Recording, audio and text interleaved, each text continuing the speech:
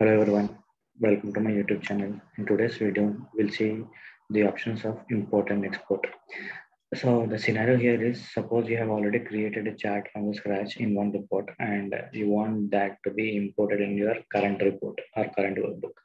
So how we can do is, so for that what I'm doing is, assume this is the dashboard that I have already created in one of my uh, workbook.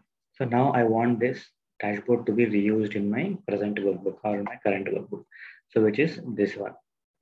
So to do that, first what we need to do is, first you need to export this. So we can go to file options.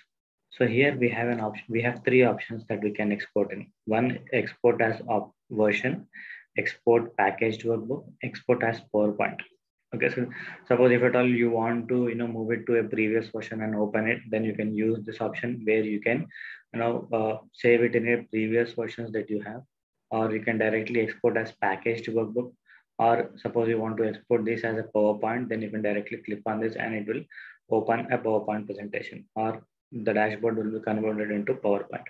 So here in this video, our agenda is to export this workbook. So what I'm doing is just clicking on export as version, and I'm just keeping the version as is.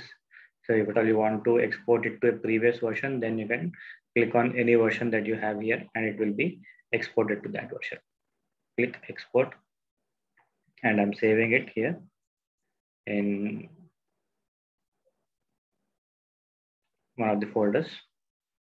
Now I'm going to my current workbook or current dashboard here. So what we can do is, you can just click on this file here. So earlier we did export, now we wanted to import. So you can click on this import option here, import workbook. Click on that and choose the workbook that you have already exported from the location where you saved.